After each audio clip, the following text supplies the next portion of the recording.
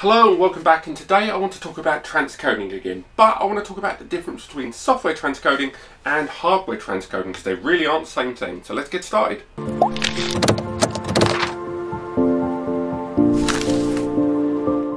Okay, so you bought yourself your first NAS and you've set it up so you could use it for Plex, to be used as a PMS, a Plex Media Server.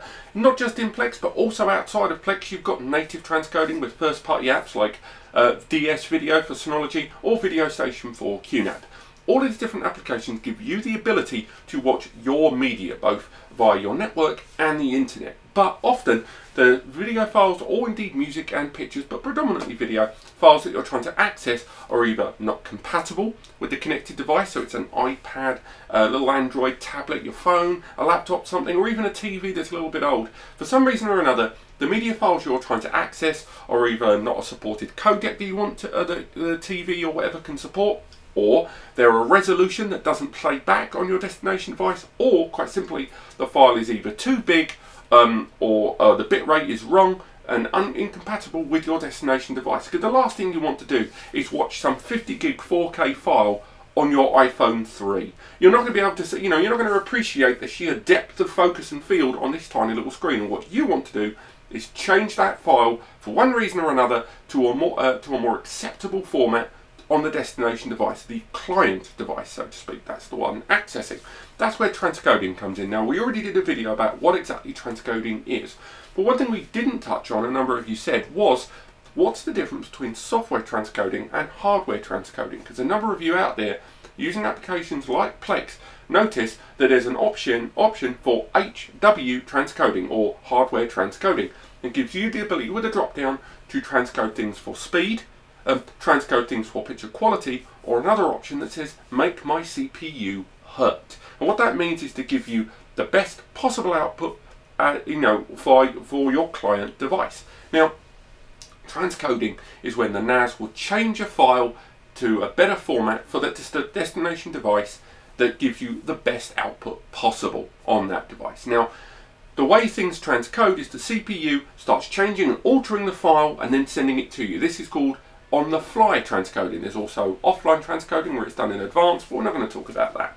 Now, if your CPU in your NAS supports hardware transcoding, that means that the software in question, whether it's a first-party app like Synology or QNAP's own applications, or a third-party app like MB or Plex, hardware transcoding is when that software can utilize the rendering and the graphical portion of that CPU, the transcoding engine, and therefore get that file altered with that part of the CPU.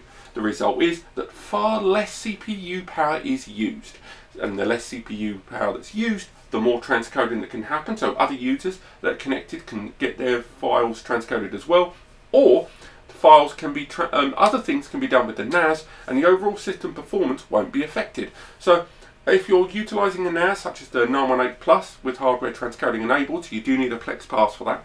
If you have your files being transcoded with the transcoding engine, the hardware transcoding, the result will be that the NAS performance will be much better for everyone else accessing it, whether they're using it for surveillance, virtualization, or transcoding files too, because hardware transcoding utilizes far less of that CPU, 20 to 30% overall on average.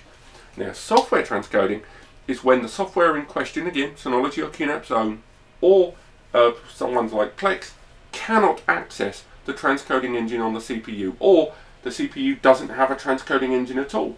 The result is that software transcoding, that is the software making the CPU work for it, does the transcoding, and the result will be that your CPU usage will leap up to 70 or 80% CPU use on average to transcode with software transcoding.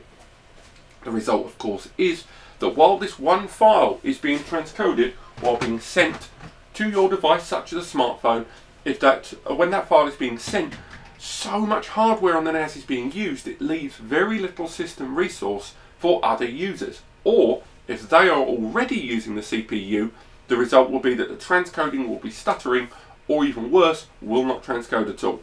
So in an ideal world, what you want is hardware transcoding, not software transcoding.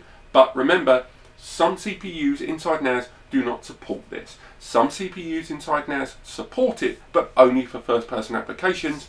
Again, Synology and QNAP's own video player apps, or Some CPUs will let Plex and NB and third-party applications use that rendering engine, that hardware transcoding, but they will only let you use it on premium packages, and Plex is a classic example of that.